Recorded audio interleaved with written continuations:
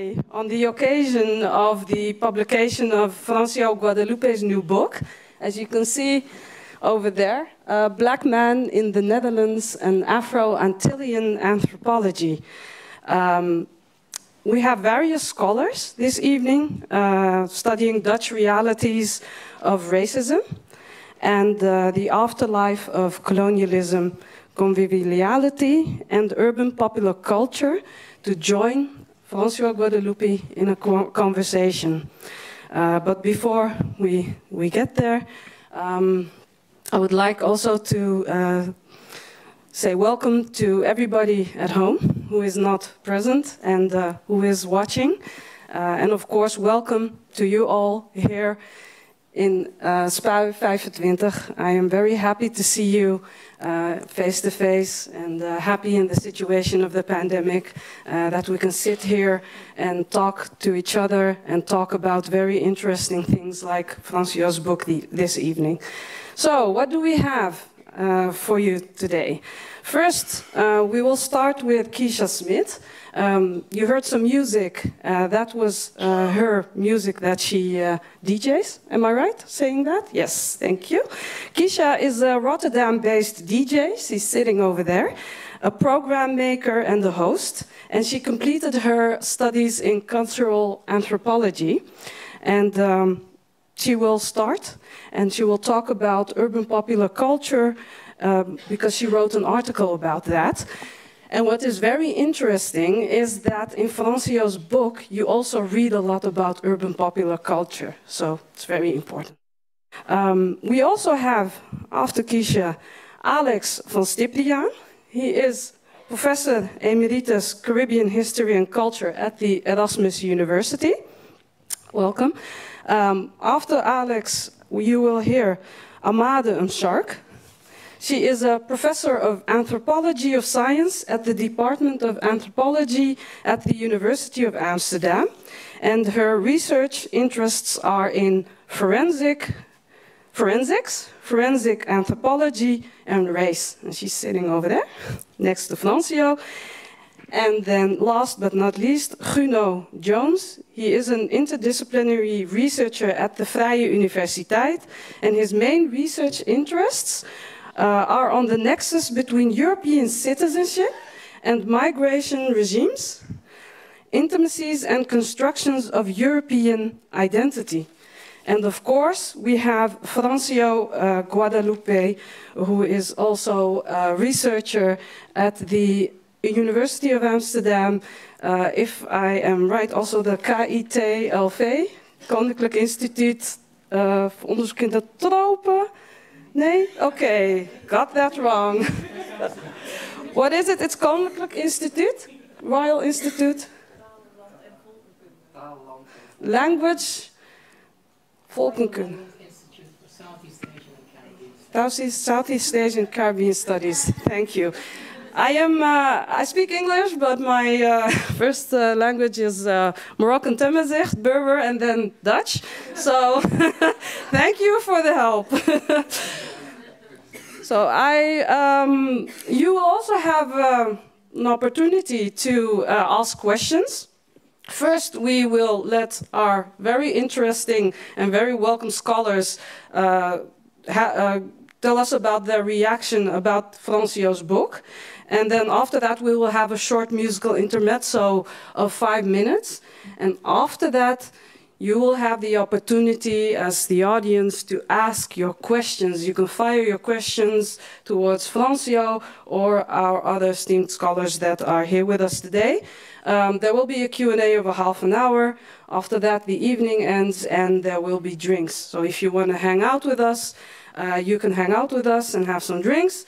And also we have special cards that we will disperse during the evening, during the musical intermezzo, which has a QR code on it, which you can scan and reserve Francio's book, which you really want to have after hearing all the interesting things that will be said this evening. So, Kesia, I would like to welcome you on the stage. Could you please tell us more about urban popular culture and the article that you wrote? Please give her a warm applause. Okay, so I wasn't really prepared, so I'm just gonna talk about my experience in all of this. So I studied anthropology in Utrecht like a couple of years ago, maybe 10 years already now, and I did a master in sociology. And during my studies, I always wanted to DJ, so I just did a course and I DJ'd. So during my studies, I just had a part-time job as DJ. It was really cool. And then I started to host a party in Rotterdam. So I hosted a party together with a friend of mine. We host a hip-hop party together. And after my studies, I started working as like a market researcher, and I was really more the commercial side of the anthropology, not really the the cultural side of it.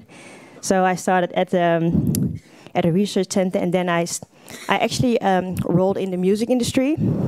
So I worked at Sony Music before, and then at Top Notch and Noah's Ark for a couple of years as a researcher.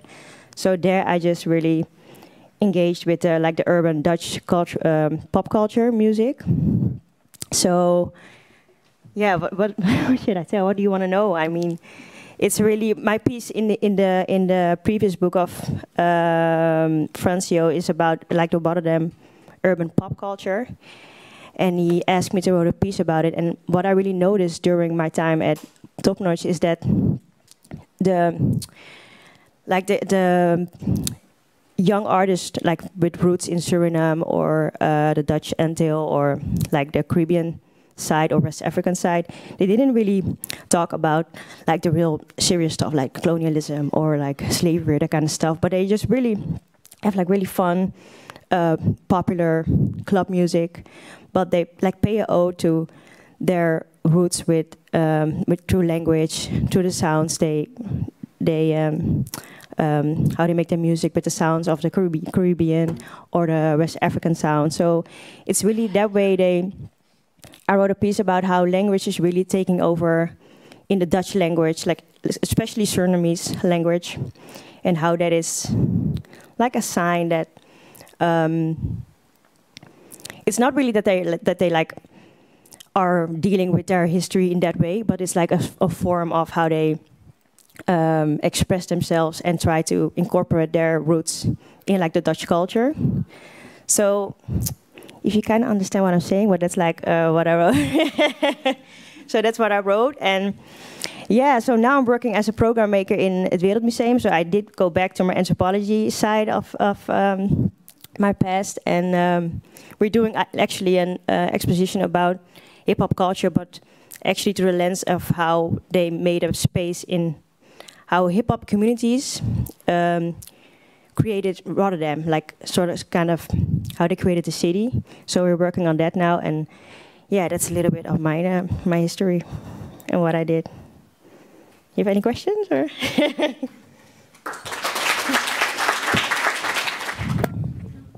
Hello, thank you for sharing. And I was just wondering, what were your findings about? Because it sounds very interesting. So, my findings about like the piece I wrote, how they reinvented or invented the Rotterdam. No, like we're really into the creative process of the exposition. So we asked like 5 makers in the city to express their vision about how communities in Rotterdam created the city.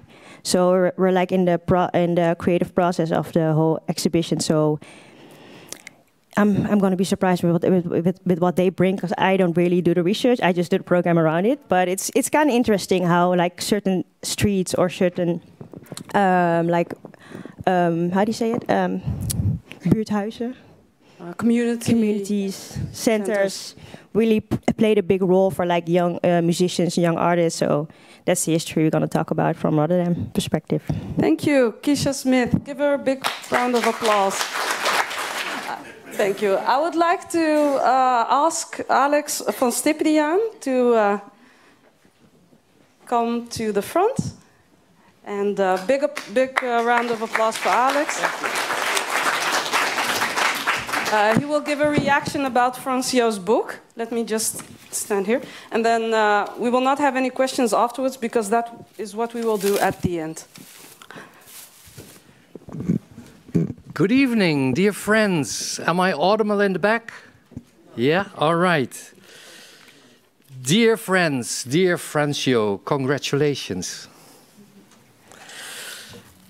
1968, James Brown released a record in the USA, which became a sort of unofficial anthem of the Black Power movement. Say it loud, I'm black and I'm proud. 2022, Francio Guadeloupe releases a book, Black Man in the Netherlands, but which actually, to my opinion, should have been titled, Say It Loud, I Am, and I'm Proud. That is what I suddenly realized after having read the book. Francio's book is, in my eyes, the next step in what that other iconical song of those days promised. A Change Is Gonna Come by Sam Cooke. You all know it probably. And then another realization struck me after having read the book. You can follow the money, but we should at least also follow the music. Because there is a lot of music in this book. Or to put it differently, political economic analysis is absolutely necessary, but maybe more important, or at least on equal footing, is an urban popular culture analysis of society. Music and musicians as signifiers and agents of change. In the introduction of the book, Francio explains what his main questions are. In my paraphrasing, that is 1. How do I and many who look like me survive and thrive in the Netherlands despite racism? First question. Second question. How to analyze my existence? The perspective is Francio's, of course. How to analyze my existence without falling into the trap of reducing reality to a white versus black conceptual frame. Third, how to combat anti-black racism in an alternative way. Alternative meaning other than the dominant black activist intellectual approach. And maybe the last question is less obvious than the first two. So, if I understand Francio correctly, he looks for other analyses than the dominant black activist intellectuals do, because he thinks them too essentialistic, too exclusivist, and too political, or say top-down, in a way of being blind for what is really happening on the ground, which is a multicultural, inclusive, urban ground in constant motion. Part of that dominant discourse, too, is the position that appropriation by others of everything black by non-black is bad. For Francio, it seems almost the other way around. Appropriation is good, as long as it is a form of sharing, not at the cost of someone, of course. And this brings him to define black in a much broader way than only those who have roots in sub-Saharan Africa. He also refuses to be the embodiment of the black victim, the black outsider, the colonized angry Antillean man, the black nationalist, or what have you. In his own words, I quote, "I choose to see it as a political act, to imagine myself as an agent actively integrating with multiple others and therewith co-constructing the ever-changing open collective called Dutch society." End of quote. And that is something completely different from the reality in the USA, despite the recognition that there is a blatant and structural racism in both societies. Part of the difference is that Francio found in the Netherlands, or maybe even he found the Netherlands in general, an extension, or actually a post-colonial remake of the intercultural hodgepodge and interaction and creolization he was used to in the Caribbean island where he was born. The Netherlands as a creolizing Caribbean island. That's an interesting approach. And creolization as a form of fair and mutual appropriation, as an instrument, or rather a way of life, to combat anti-black racism. That is alternative indeed. At the end of the book, Francio says it loud and clear. We should all become urban black, so that black ceases to be a problem, or a curse, or however one experiences it. Somewhere, Francio, you write, we are all pluralities. And I would add to this that those pluralities are all in different stages of development. But that is not a fundamental obstacle as long as there is motion. And as long as we are open to being multiculturally parented by significant others. People like Francio's grandmother in Aruba, or Oma Bea, Grandma Bea in Rotterdam, who both helped to raise youngsters who show directions and who are themselves living examples despite many inner contradictions. And while encountering in this book more than 35 examples and quotes from the famous C.L.R. James, it became very obvious to me that in an intellectual way, Cyril James parented Francio too. And I will substantiate that with a present. I will show it to you. I made it especially for today, for you. C.L.R. James, in his younger years. Well, okay. That's for James.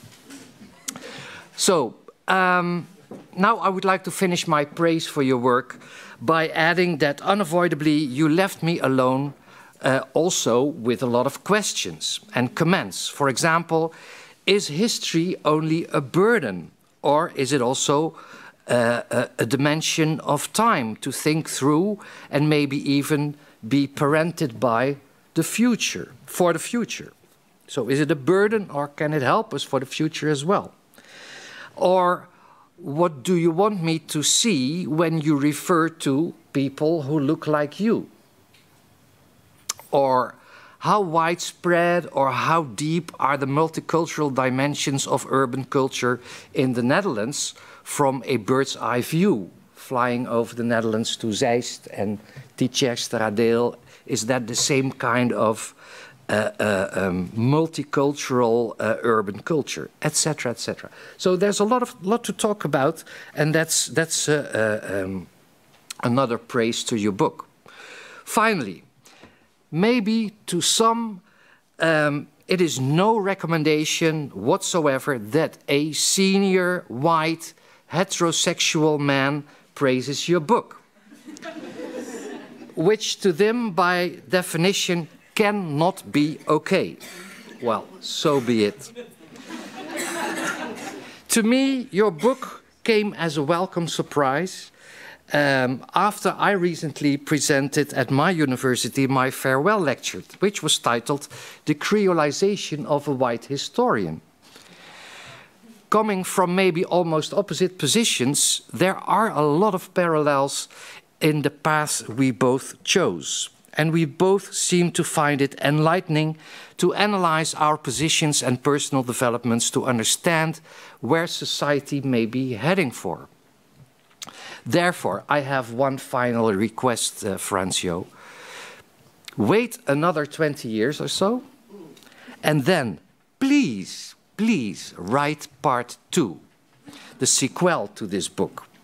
Because I want to know how Clyde and Jairzinho, and Naima, and Jutmar, and Koen, and Seven Alias, and Broederliefde, and most of all, how you have developed in making this an all-inclusive society. In conclusion, I cannot and will not define your book as the opposite of Afro-pessimism, that is, as an example of Afro-optimism, because that would still be too exclusivist. I think you just have started a new approach, which I would define as Guadeloupean humanism. Thank you.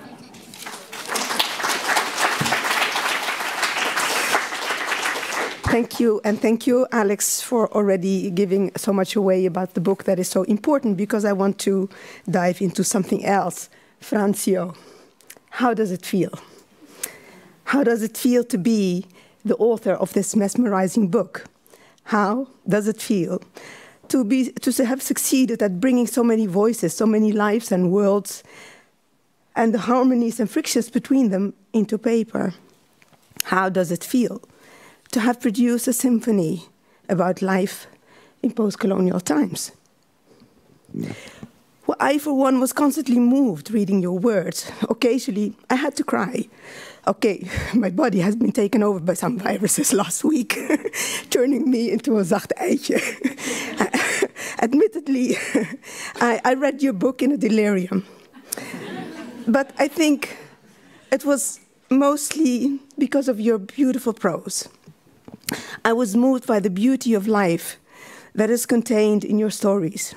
First, I thought, stop, M'Charek. This is nostalgia, you know.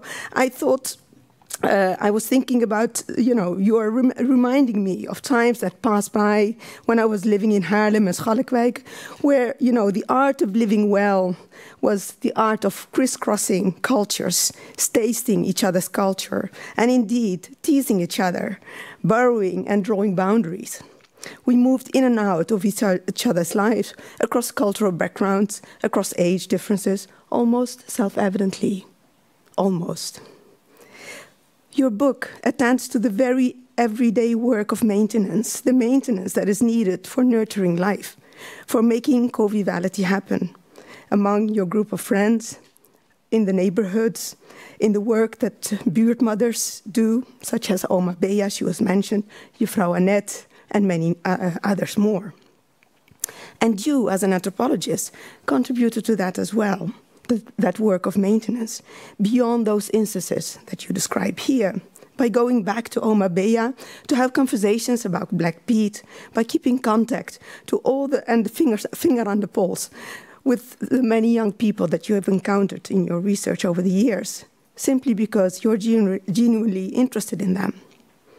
And with James, you urge us to go and see beyond general categories, to attend and care for what is happening in specific contexts and specific settings. But you also put us to the test by intervening in our modes of viewing, intervening in our vision. First, you do away with our idea of center and margin, where the Netherlands is the center and the Caribbean islands are at a nice distance. You undo this by making the Netherlands, and it was mentioned already, into a Caribbean island. One that can learn from the other islands about the self-evidence of difference, not as something to be overcome, a problem, but something that is part of life as we know it. And when you open up our modes of seeing things to sound and music, you make seeing into something that is about listening and dancing. Music, so I hear you, is not something that the collective plays. Music plays us. Music makes the collectives. And then your most intriguing lesson based on this, given that your inspiration is indeed by, you're inspired by urban culture where music is the thing. If we want to move beyond racist, exclusionary society, if we want to do conviviality, we should take note of urban culture, a culture where differences do not get fixated, where there is humor, there are fights, violence, love, and the rest of it, and that keeps permuting the kind of boundaries that we tend to build. You offer life, time as life, as an important entry into a problem, and I'm really grateful for this, because we are surrounded by death, violence, and racism, and it is crucial to attend to these. But they might also create biases in us, biases that make us zoom in on antagonisms, on the differences in opinions, social positions, colors, and what have you.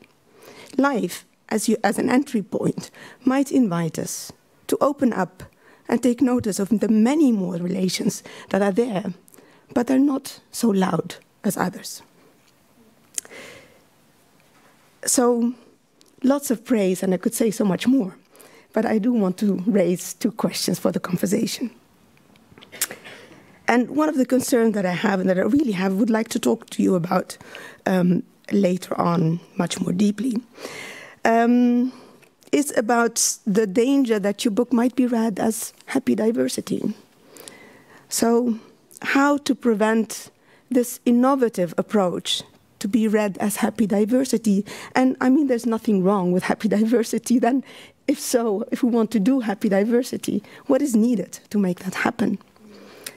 And my second question, which is also a question that I would like to talk to you about much longer, has to do with differences.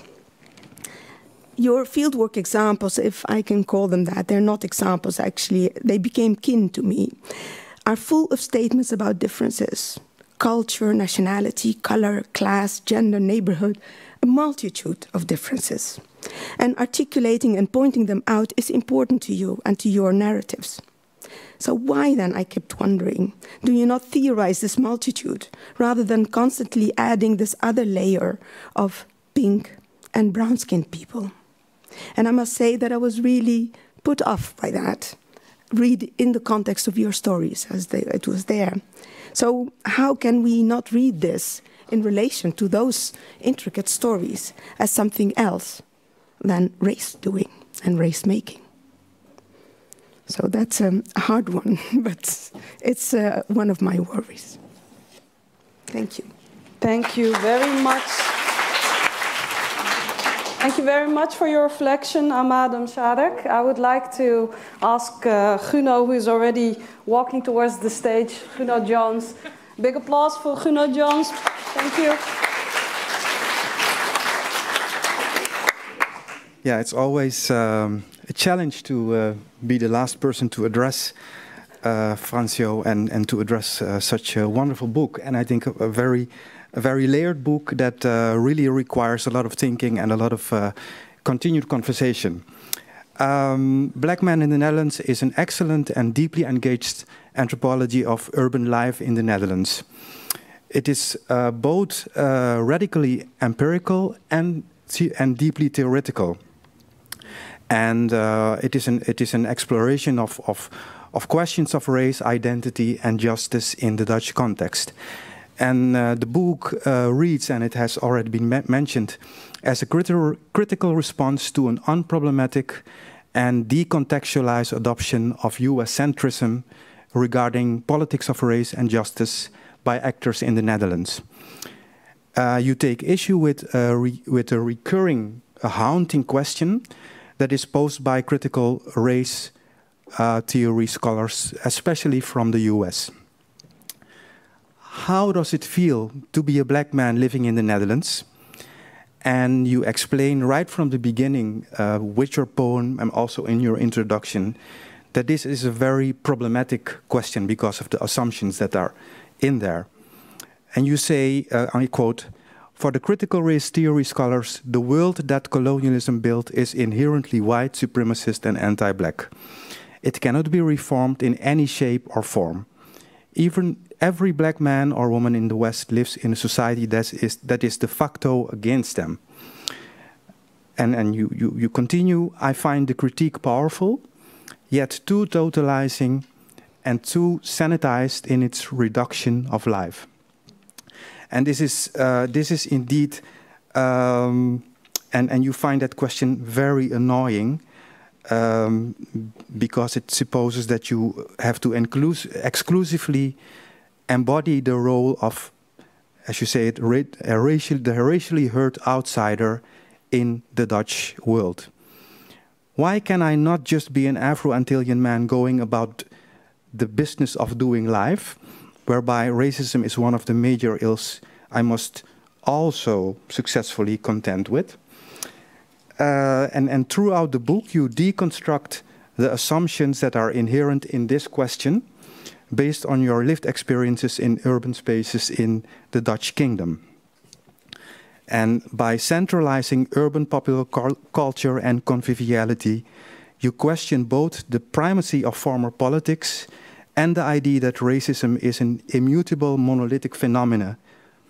And while you take racism seriously, you dedicate a chapter in your book to how you dealt with anti-black racism. understandings of Dutch social reality should not be limited to the impact of former politics and the structure of racism on the lives of people, but should be complemented by an approach that gives central attention to the formative role of popular culture and social life in urban spaces. So your approach, and you're very explicit about that, is based on the premises of cultural studies. And you build on the scholarship of people like Stuart Hall and Paul Gilroy in the British context. So what you demonstrate is that people are constantly transcending ethnic and racial boundaries in everyday life in a variety of urban settings, and these connections may substantially impact their everyday lives and their living conditions. So it's also very material. It's not only about symbolics. And you utilize the work of Caribbean scholar Glissant, who conceptualized, it has already been mentioned, creolization as the fundamental relationality of our existence, of our social lives. And the Netherlands is in that sense indeed a Caribbean island. However, you also point to the fact that urban culture is complex in its political meanings. So it is the terrain indeed of conviviality, but it's also the terrain of multifold contradictions and subject positions. And sometimes people involved in these processes aim for a more just society, and in other cases their ambitions are in line with global capitalism and existing hierarchies. So rich people, for instance, you say rich people are not exclusively pink-skinned anymore. There are also melanated individuals who live comfortable lives. Hence, you argue, if I understand you correctly, that we have to rethink our politics and our classifications. And you say, I categorize wealthy blacks like JC or Oprah Winfrey as white, while pink-skinned Poles who migrate to the Netherlands to work for next to nothing are best described as black. In the last part of the book, you explain that there is a fine line between combating racism and repeating racial logics in a politics of recognition. And you especially take issue with black essentialist and Afrocentric conceptions of political blackness, what you refer to as the North Americanization of race among Afro-Dutch in the Netherlands, among some black intellectuals in the Netherlands. And I understand your point, but I think that there are also complexities within these, politics of recognition, and that part of the work that is done by them is also inspired by a Caribbean intellectual such as Anton de Kom, who was very broad and humanist in his approach to reality. Okay, but so yeah, you take issue with the notion of emancipation that entails that equal recognition of these primordial identities, with each getting a fair share of the national or global economic pie, that is the way to go. Because you say such an approach would remain within the logics of a racialized worldview. In essence, you argue for the relevance of political blackness as a politics that speaks to the predicaments of a variety of oppressed and exploited.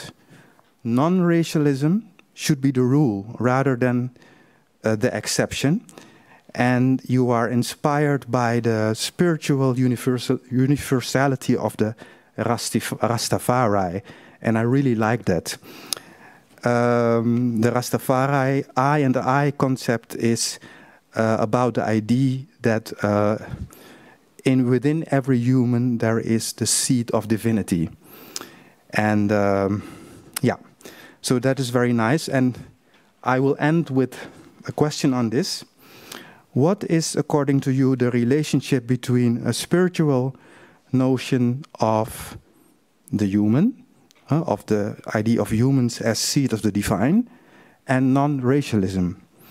Is a non-material definition of what it means to be a human a condition of possibility, or perhaps a necessary condition for a peaceful, non-racial, and non-hierarchical coexistence of all humans on planet Earth? Thank you. Good evening, everyone who's online and all the people who came out. And let me thank Khadija, let me thank Kesia, and let me thank Alex and Guno and Amade for their very powerful reflections on the book. Let me make 8 points about the book. And then I think afterwards we can have a Q&A about it. The book, how did the book emerge? The book emerged because I met many people who were studying critical race studies, and they would ask me a question which was ironically the same question that W.E.B. Du Bois was constantly asked, which he writes about in his Souls of Black Folk, that people would meet him and they wouldn't even want to see him. The question would always be something like, how does it feel to be a problem? And he refused to answer that question. And I found it ironic that in, was it 2013, 14, 15, etc., that I would meet critical race scholars from the US who would ask the same question.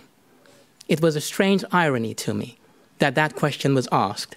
So I felt it was important to write a book to say that is not the question one should ask.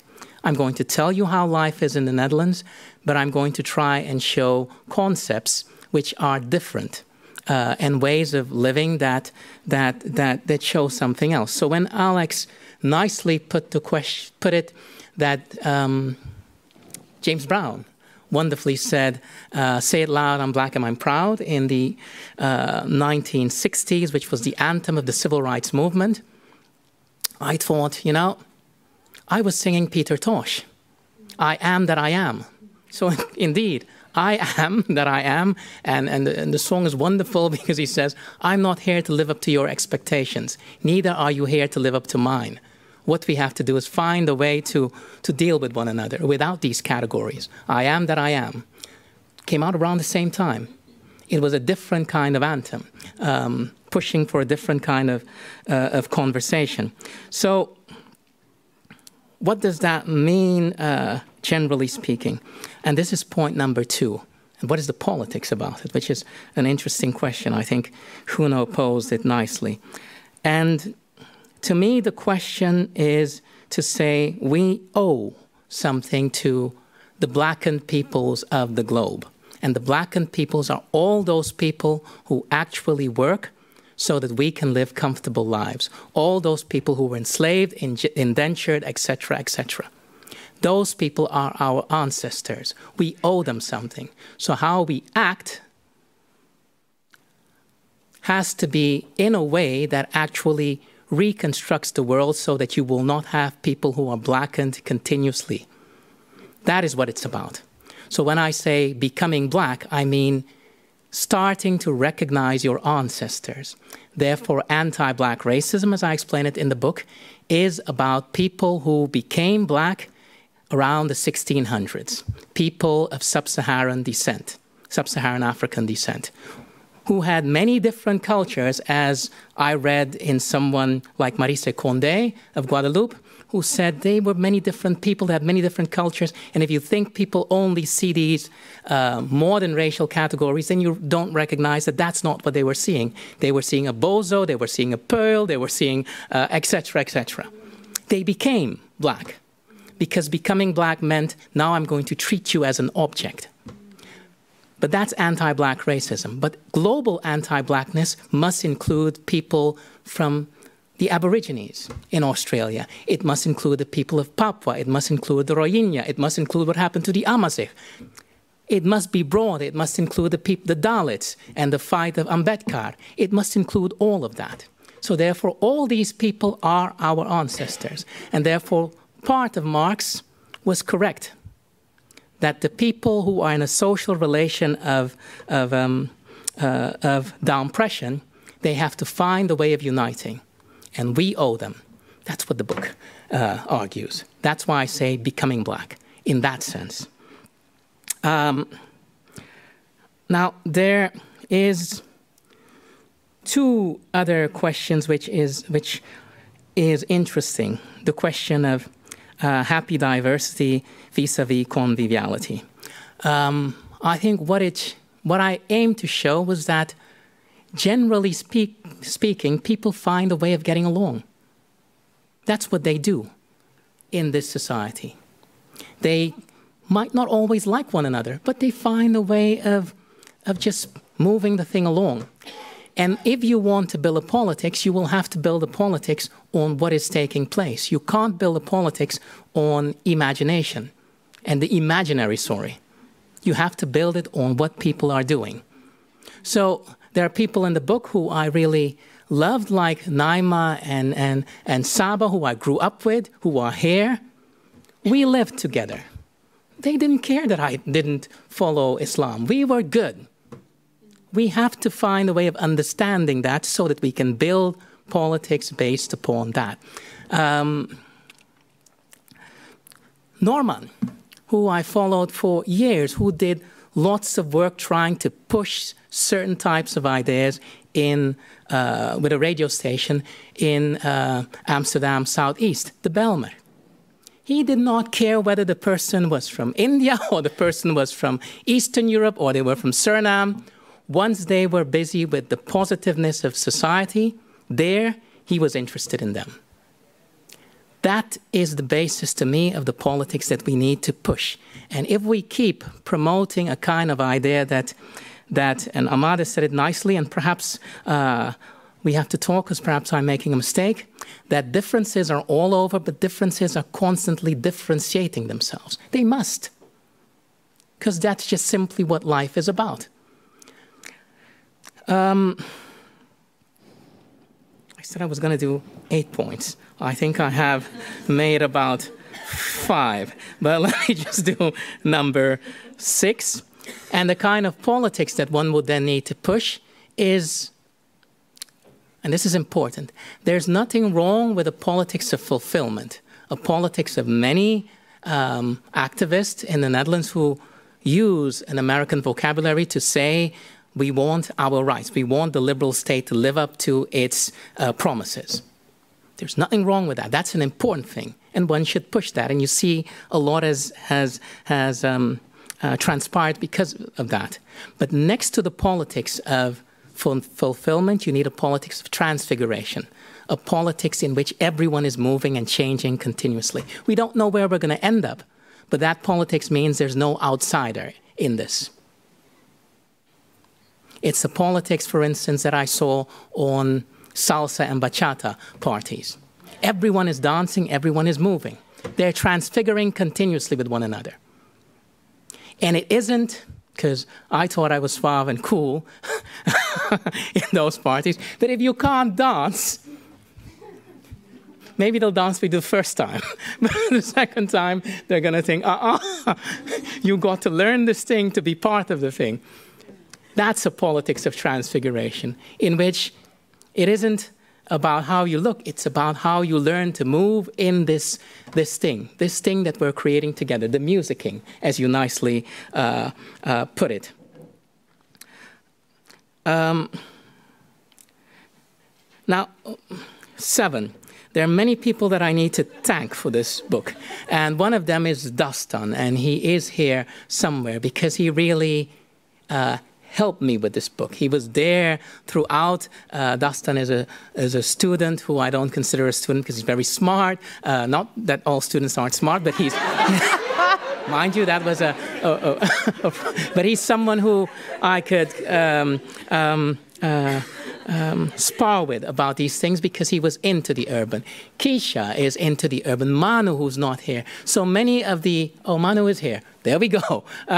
Many of the persons I met who were part of this, who were studying anthropology and who were into hip-hop or into Rastafari, and they were mixing these things, mixing the theories with what they learned musically.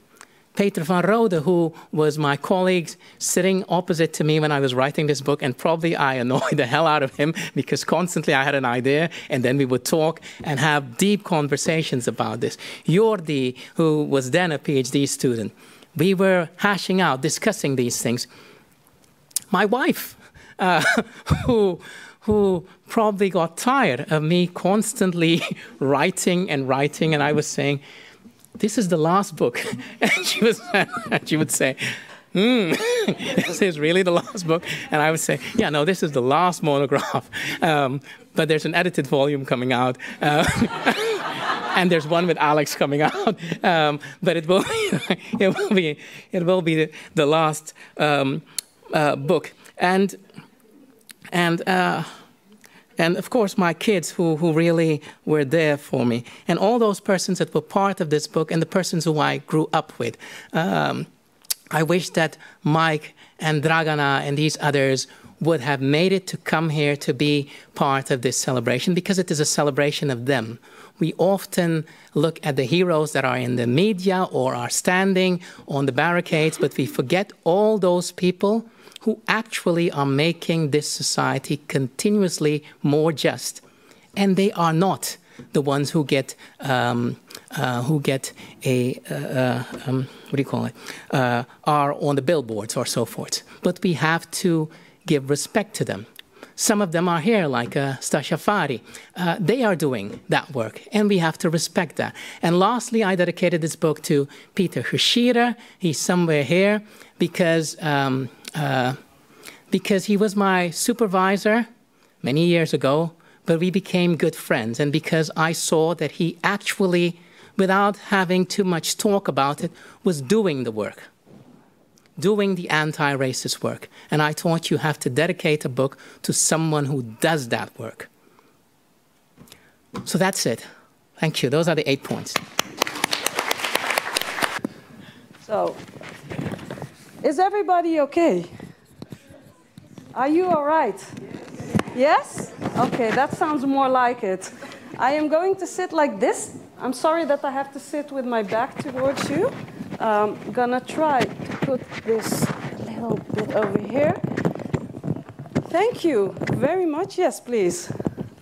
For taking place here. It's a big honor for me because, yeah, it's really interesting to see all the people that Francio always brings together, and not to say the least. And we're going to start with the Q&A. So it was very interesting what you all had to say in your reflections. I heard a few questions, and of course Francio didn't leave any room to keep them just out there, and answered some. But one of the first questions I heard was from you, Amade, about, let me just get it here, the happy diversity question. Would you like to say something about Francio's reply? Oh. Yeah. Just say no. No is also an answer. No, I mean, I was actually quite satisfied with the answer that you gave, and but I do think also the reason why I asked, so what does it need to facilitate that kind of happiness? I mean, it sounds really nice. I'm not that kind of thinking along those nice lines, actually, because I think the world is in a bad state. But what we have seen happening is precisely the, you know, the budget cuts, the deterioration of neighborhoods. So the facilities that you described, this is why I felt like, you know, this is nostalgia that I'm feeling. The things that were so self-evident that could happen in neighborhoods because there was space, there were possibilities, are no longer there. So maybe it's a, you know, downward economic question, political economic question. But so if we want to do this, if we want to facilitate this, there are political consequences. I guess that was the nature of the question. I agree fully. I think that, I agree. We have to... Oh, you have the... Can you hear me? Yeah. We do have to safeguard the gains of the welfare state.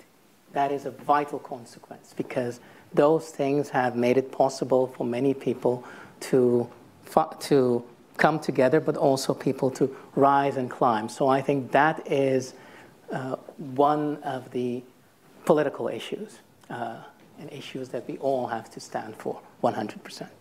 Yeah, I agree with that fully. Yeah. That's good. When people agree, then we can go on. Thank you. I just want to be actually more explicit, because I think we are in a dangerous place in situations where, as you say, you know, people tend to live together, interact with each other in, you know, in good faith or bad faith, whatever. But in the situation that we are in, where de schroef is aangedraaid, other political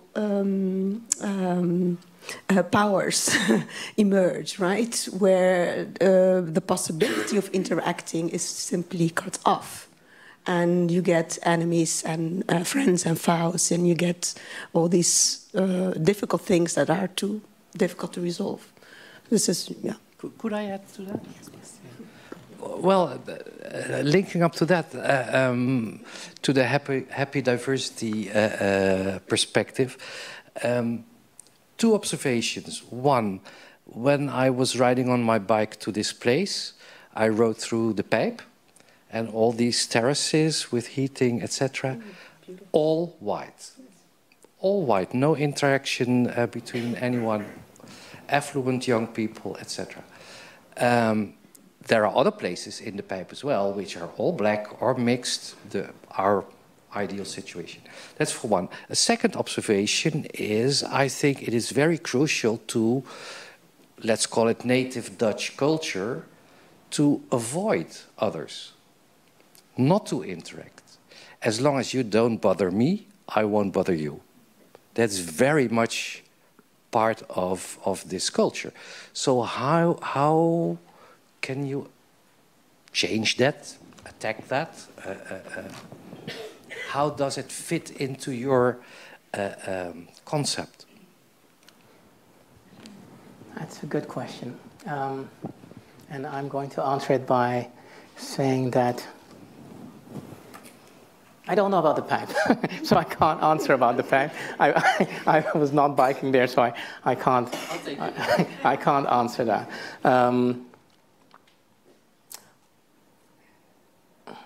I think that this society is so diverse, and for me diversity, and I should answer that also, because happy diversity is, I don't know what that is. That's probably a management tool or something like that. Diversity for me means invitation to entertain, critically entertain difference. That's what diversity means. So diversity is not a set of different categories. I don't know. That is, perhaps that's happy, perhaps that's management style diversity. But diversity is simply for me that. And that is what people have to do if they live together. Now, I don't know about a monolith called native Dutch culture. I don't know what that is. I know that there are many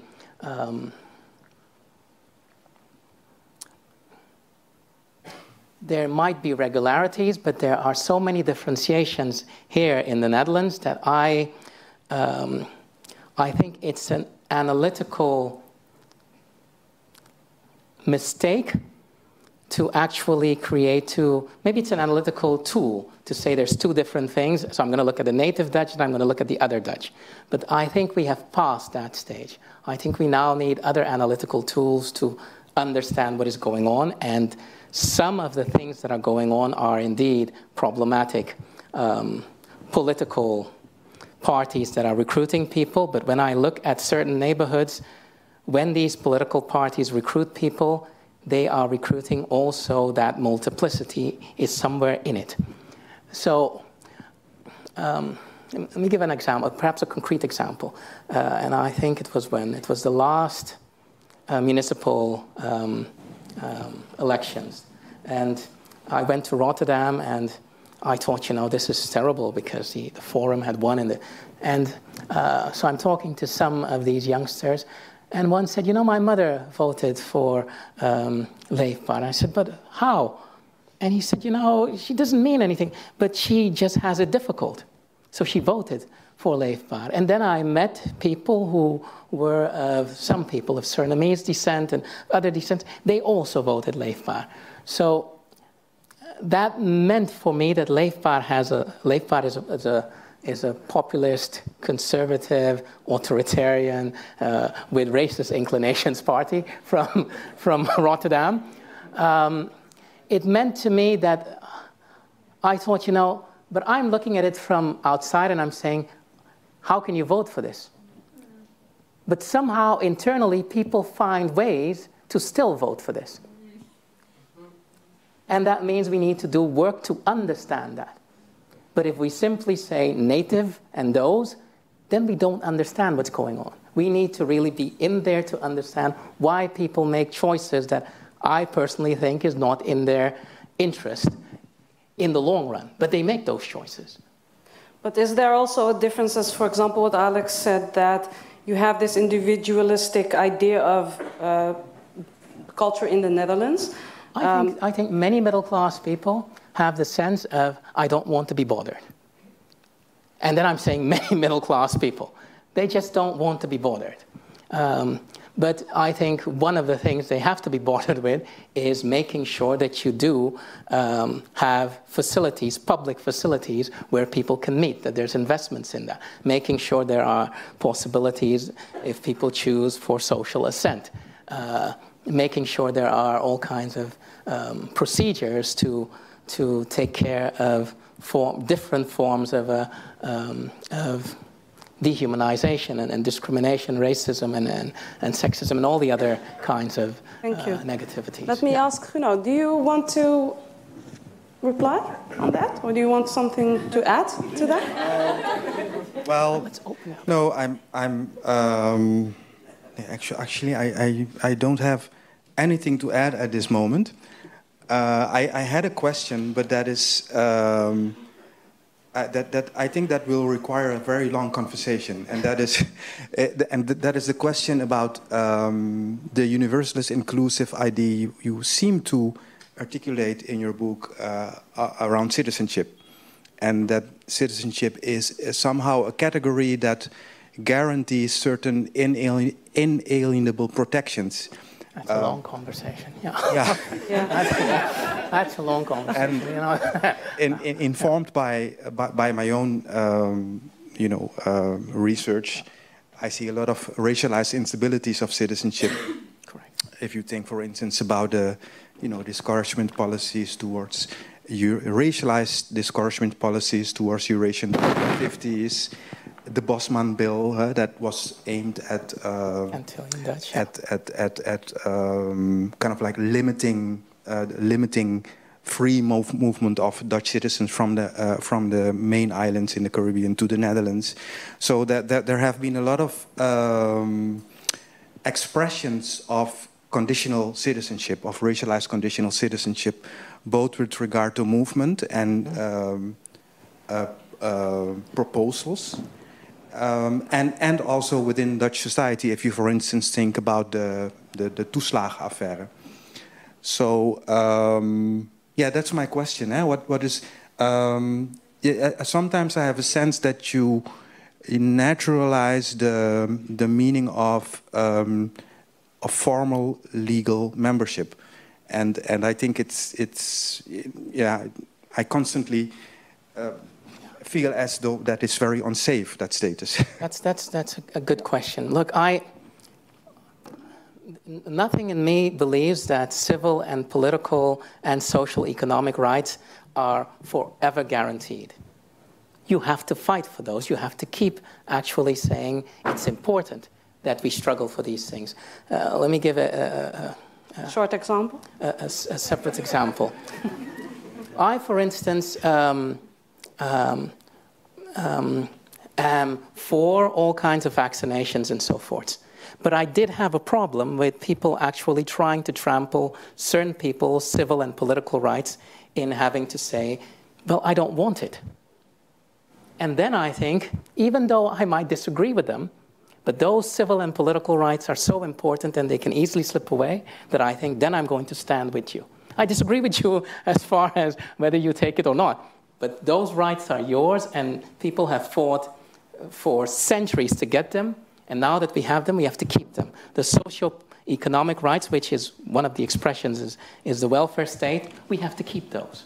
Can we agree that there is also a difference between the interaction between the individuals and the greater society effects regarding to certain laws, certain policies, etc., which are not playing out between individuals, but are from a bigger and maybe individuals cannot have an effect on them, as you would think, because like Guno also gave the example of the toeslagenschandaal. Yeah, you should explain that. So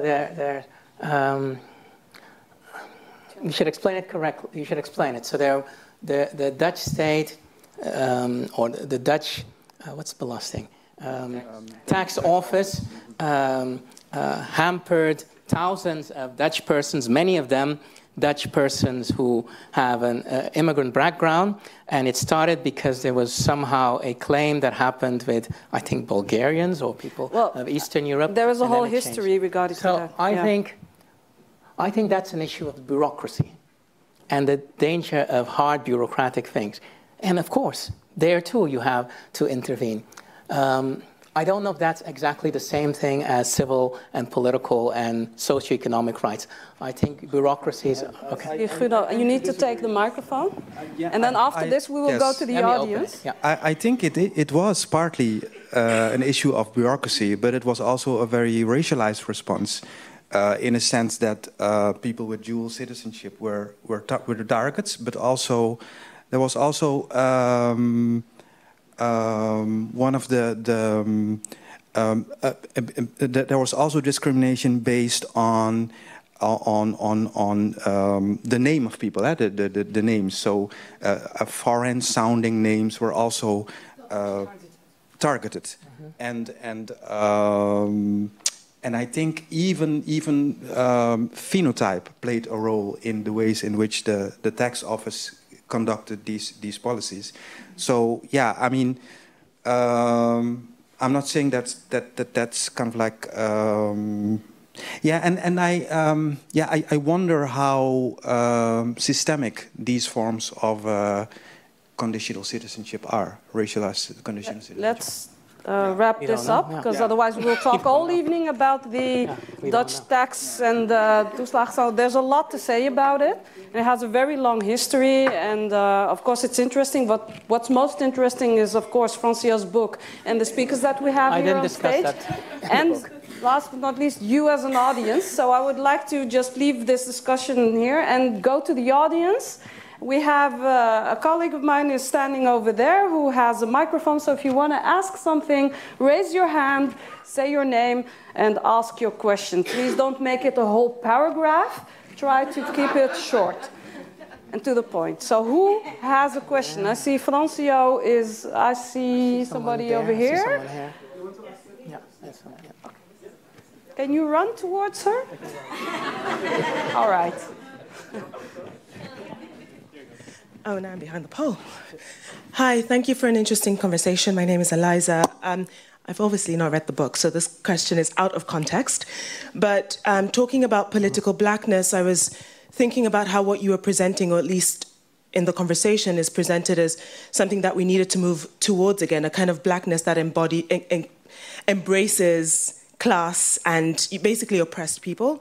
And I was thinking about how this isn't new, right? When we were in Haiti, the revolution there kind of had a definition of blackness. In Britain in the 70s, there was a political blackness that was more expansive. I would like to know two things. How do we pivot? How have we pivoted back to what is the reason that we are now in a much smaller understanding of what it means to be black? And if we can understand that, then how do we then extend past it to a blackness that allows for everyone's liberation, right? In the same way that feminism should be interested in the liberation of people who don't have vulvas too. Thanks. Brilliant question, Eliza. The Haitian case, the Haitian constitution is discussed in the book of 1805, whereby the Haitians said everyone here is black, whether they're of Polish descent, German descent, everyone here is black. Black is the category of being against injustice. then you're a citizen. That's a particular kind of reasoning of citizenship. It was conditional too, but it's conditional upon you actually fighting against injustice. But we should just add that you also have in your book, there is a difference between black with a capital B and black with a small b. Yeah. Political blackness as it came to the UK, and it also had some resonances in the Netherlands. That came indeed in the 60s with where people of Bangladeshi, West African, Caribbean, and Pakistani, Indian descent, they were all part of it, and sometimes even included Irish persons in this political blackness. Part of that was also inspired by what was happening in Trinidad, in which people of Afro and Indo descent were joining together, and many of these people had links with one another. I think one of the things that happened is what was called here in the Netherlands minderhedenbeleid, minority, and then it said, I'm going to give you money as Antilleans. I'm going to give you money as Turkish people. In the UK, something similar happened. And then suddenly the coalitions that you had were not tied to state funding. So if you had a coalitional party, then it was more difficult to get things done. That happened. And it happened also here. It happened in the UK and so forth. Now, I think that what is called narrower definitions are not narrow per se. So if someone tries to bring together people of Afro-Surinamese,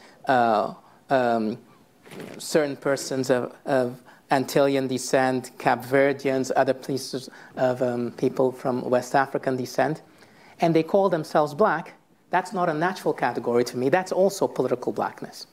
It's just one expression of political blackness. And the other one was also another one. If people can recognize that what they're doing is a political black identity, then it becomes possible to open it up. If people think it's an essential something, then they don't recognize there's nothing essential in it. It's just simply because together we're going to unite, and therefore we call ourselves this. Otherwise, I call myself an Antillean, and that's fine too. Yeah. Thank you, Francio. Yeah. Thank you for the great question. I saw somebody with their hands up over there. Yeah, me too. Yeah. Oh, okay, thank you. I, of course, didn't have the privilege and the honor to read your book yet, but I am looking forward to it. You said about the politics of fulfillment, and there is something, actually, you have to go beyond that and have transfiguration. And the quote of yours, got to learn to move to be the part of it. But I was wondering, how does that transcend to the opposition? Where I, in my experience and in my observations, there is opposition. Could they learn and to move from it? And how do we go, and how do we make sure that they also learn to dance, for example? Because, yeah, that was my simple question. Thank you. Yeah. Good question. So is that question for Francio, of course, right? Yes, okay. yes. Look, a politics of fulfillment is a politics of liberalism, which is the politics of safeguarding the rights that we now enjoy. Therefore, I'm saying it's important that politics has to be done. But that politics is necessarily based or has the possibility of exclusions, and it constantly has to be bolstered, and it can be racialized and so forth, the things that Guno was talking about.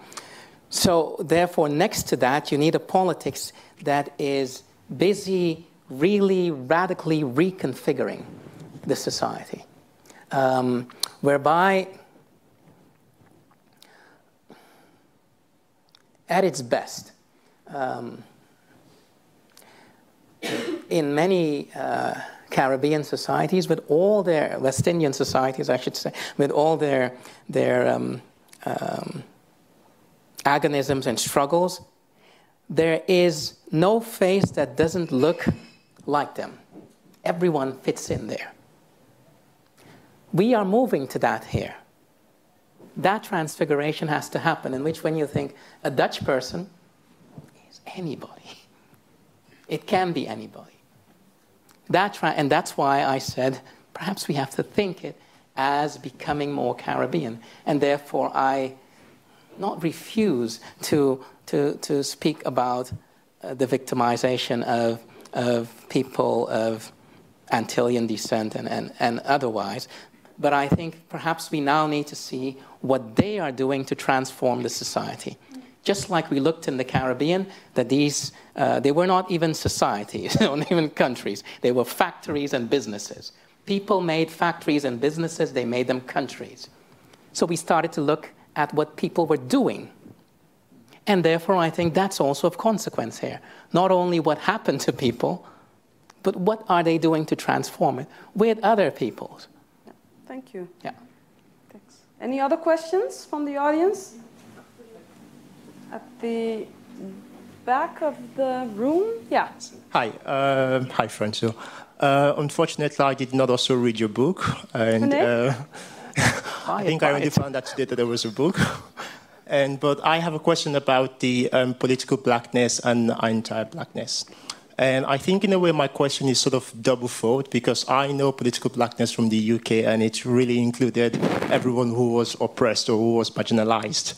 And it included black people of African descent and Asian people and Bangladeshi people and Asian people also from Uganda and the rest of Africa, until Asians started to progress in society, and then political blackness just went away.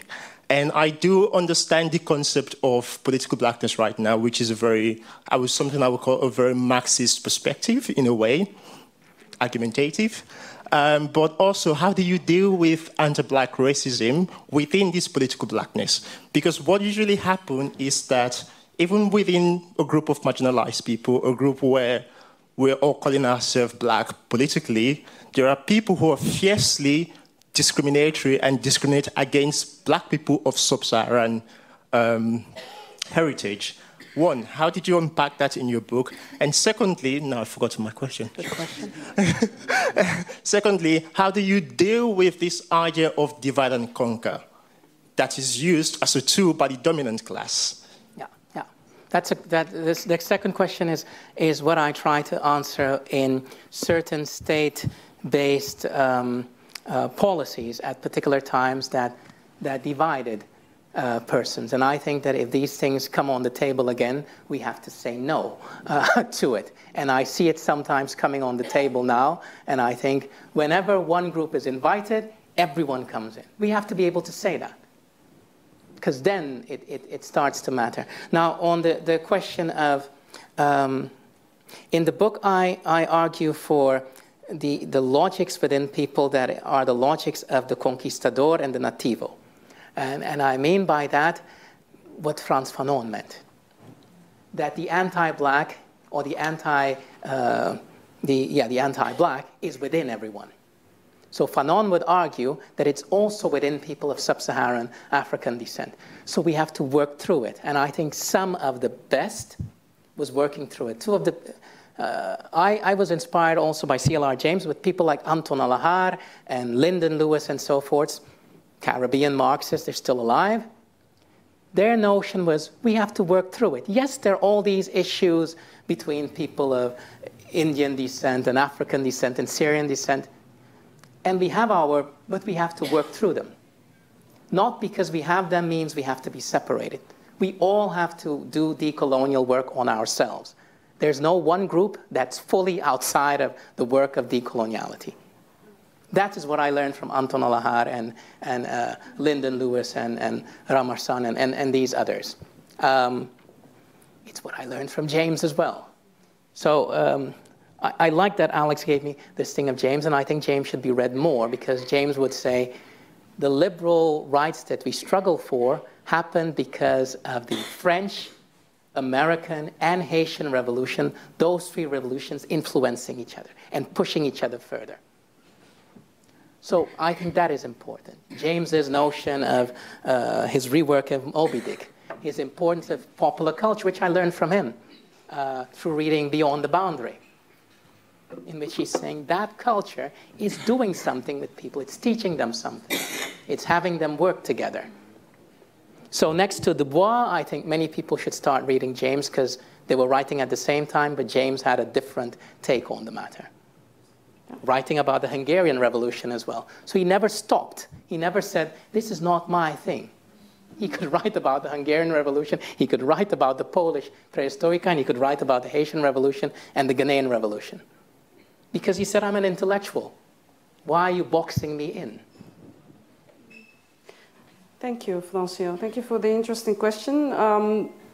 Just to add to that, and then going to the next question in the audience, the inner work that different communities that are fighting against oppression must do. For example, what was said, internal discrimination, colorism, etc. Do you think also sexism and that's also like decolonizing? Yeah. All of that, yeah. So there's this intersectionality that happens, and I think we all have work to do on ourselves, and sexism and all these things. I mean, I'm not free of many things. I need to work on myself continuously as well. Intersectionality is a different something. Intersectionality is an important conceptual tool that was used. I like more the concept of articulations. Because intersectionality has sometimes the tendency to be additive. This and that and that and that. Whilst I think no, these things are constantly troubling each other. And you need articulations. Political blackness, as it's now happening with people who call themselves Afro-Antillean, that's an articulated identity. It's putting things together. And I think that's, so I'm more for a politics of articulation. And perhaps I should explain it this way. I think at a particular time there was a set of theorists, and some of them are still there, like Anton Alahar, Lyndon Lewis in the Caribbean, and people like Gilroy and Stuart Hall. They were arguing for something like hybridity, or sometimes I think they called it creolization sometimes, which we contained many things. Regardless of how you looked, you contained many things, you had to work on yourself. The politics of intersectionality is that you are one thing, plus that, plus that, plus that. So which means you're black and a woman, and perhaps hetero or gay, whilst the politics of creolization was, I'm black with European tendencies, I perhaps I love Islam and so forth. I'm that hybrid thing. And I need to work on myself. And that's where articulation plays a role. And intersectionality is you're one thing plus that thing plus that thing. Thank you. Yeah. We'll go to a question from the audience. The gentleman to the pillar. Yeah, Peter. Peter. I am Peter van Rode. I have read the book twice. 3 times. But I want to ask a question about this difference you make between a politics of fulfillment and a politics of transfiguration. Yeah. And I actually wonder if there is something like a politics of transfiguration. And you look, it's a great thing of your book, you look at a dance floor and you see the future. There are people mixing, making life. The social miracle is happening. And people can do that quite well by themselves. That's one of the reasons your book makes the reader so cheerful. It actually offers hope. Mm-hmm. And you read it and you think, yes, that is happening. And you can perhaps say with Amade, and the state has perhaps a role to play in facilitating this, but basically we don't need the politics of transfiguration. And the people are doing this at the moment. Mm-hmm. That's the overwhelming thing you argue. Mm-hmm. So that's one thing I would say. Okay. And the second thing I would want to say is that you say, well, this politics of fulfillment.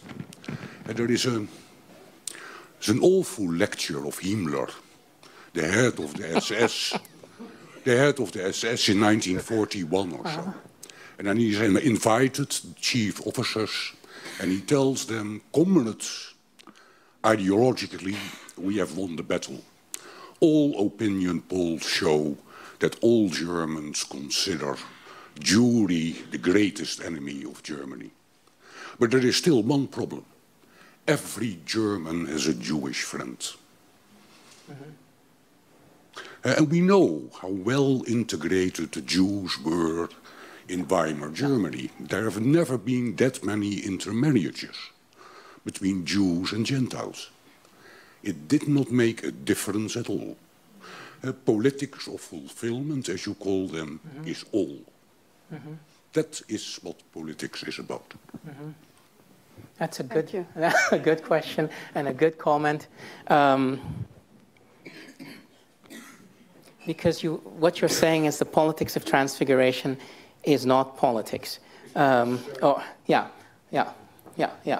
I would say it's politics on a lower frequency, using Paul Gilroy's point. So it's not politics that necessarily needs the state, but the state can play a role. And then the state in municipal forms and so forth, or state apparatus types of things. Where I think, and I can see where a defense of the liberal democratic order with those rights is vital, and I think it has to continue. But the question for me is this state is a state which causes the vast majority of humanity no good. So therefore we do need something else to transcend that, because it's not so like the rest of the world is living wonderfully, whilst in certain parts of the globe liberal democratic rights are vital. So if liberal democratic rights is the last word, then what happens to history? I don't know. I don't know if whilst I defend it, I think there must be possibilities to experiment with other ways that might be better. Thank you. Yeah. Thank you for your extensive answer. We will have time for one question, the last one. So you have a chance in the audience to be the last person who asks a question this evening. Is this mine or yours? Is it from Matthew? Anybody? Well, then I will go back to our esteemed experts in the panel, our scholars. Do you have anything you would like to add at the end? Well, can you take the microphone? I'm just curious about the whole issue of spirituality and the importance of a spiritual notion of on the human for the prospect of a non-racial equal world. Or you don't have to answer it, but I'm just perhaps it's a private issue. So.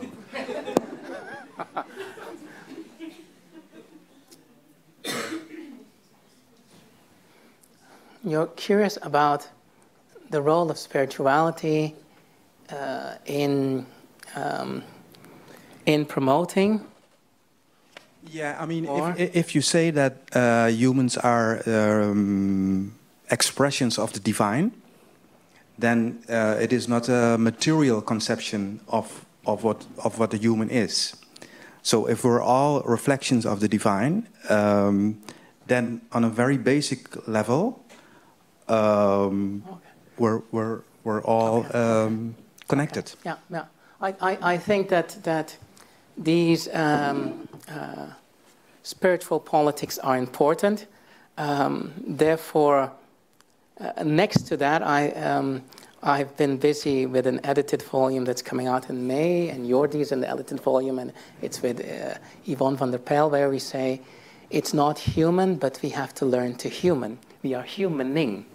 For the notion of the human might be a notion that in a time of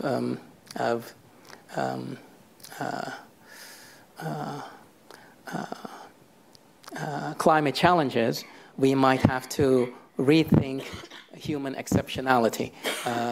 We might have to rethink questions of sovereignty, of countries, and of persons tied to that.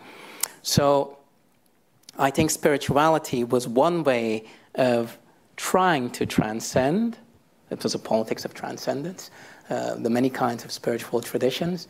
And I think to complement that, you need a materialist politics of we are humaning with the rest of the expressions of life, and we have to learn to human in a more equitable and sustainable way with other expressions of life. So in that conception, there is no more nature and culture. There's only expressions of life, and one expression of life is the humaning with other expressions of life, and then, so it's a different kind of materialist, and I think both. So if in this book I say the Rastafaris have something, in the other book I'm saying, you know, the materialist conceptions of William James, and they have many things to offer too. Yeah. Thank you. I think we have come to the end. I think we're all a bit tired and need a drink. Please give a big round of applause for Francio Guadeloupe, Guno Jones, Amade M'Charek, and Alex van Stipriaan. And of course, Kesia Smit, who opened the evening. Big applause for yourself as an audience. Thank you very much. Don't forget to get your card to order the book. And also do have a look at the agenda of SPUI25 because they have really interesting events coming up. So I thank you again, also the audience at home, and you as an audience. Please, one last big round of applause for everybody. So thank you.